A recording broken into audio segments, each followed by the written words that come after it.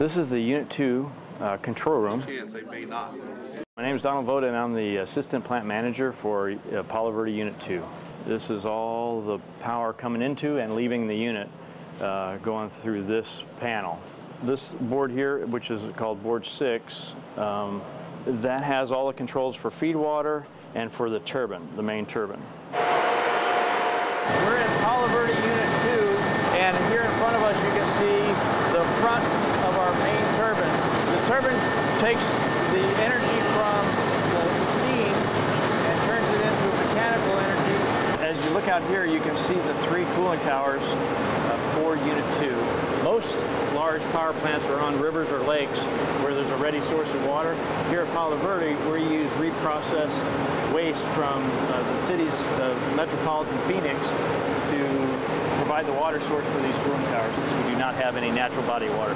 Good afternoon, I'm Richard Davis. I'm the shift outage director on day shift. Our role and responsibility in this area is to make sure that we perform our outage in a safe manner. So this is the area where that is coordinated at. I'm Chuck Carl, I'm the plant general manager at Palo Verde Nuclear Generating Station.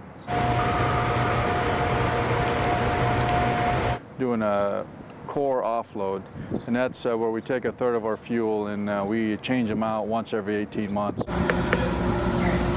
We're dressing out in our anti-contamination clothing, and we got a hood, skull cap, and here are the booties, and we're going to put the booties on first. Before we go in, I just want to make sure everybody understands. If your dosimeter alarms, if it keeps ringing, we need to let somebody know. What this is doing is measuring radiation lifetime for me.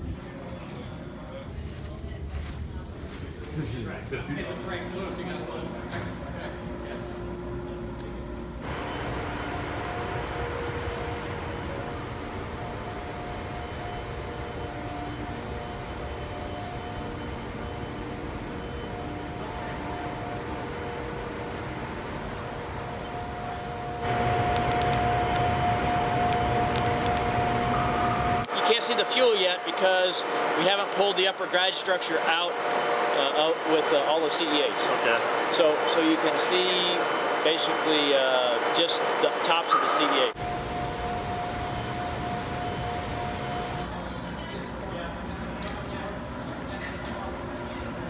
So we've been in the containment building, so we got to do a contamination check. So we come in the monitor, and all of these panels are radiation detectors. They're doing an aggregate count of any residual contamination that's on my body, and it says I'm clear to exit.